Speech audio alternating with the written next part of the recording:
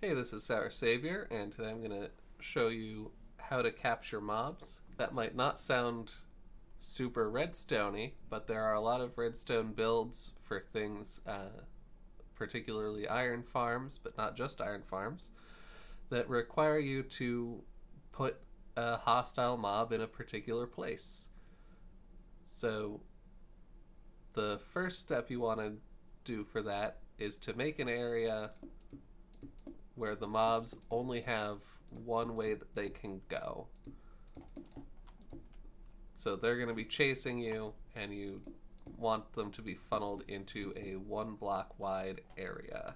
So I'm going to be using a spawn egg to put a zombie at the end of here, but if you were doing this in survival mode, you'd be running around waiting for a zombie to appear and then leading them through your trap.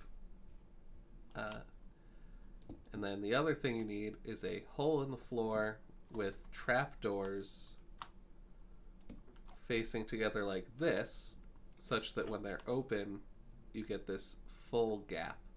Now the mobs are going to see that as being closed, whether it's closed or open. So like this, we can walk across it and it's no problem. Well, the mobs are going to think that's the case no matter what. So here we have a zombie.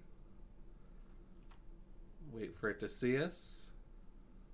Come on, buddy. There it goes. And now he's stuck. He can't go anywhere. And if we needed to get him down into one specific space, then once he's in there,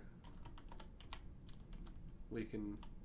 Oh, well, he just walked in. I was going to punch him lightly because it doesn't do enough damage to kill him and does knock him back into position. So there you have it. Now we've got our zombie in place, and if we were to throw a name tag on him, then that would prevent him from despawning, and he could become an integral part of an iron farm or other redstone build. So thank you for watching.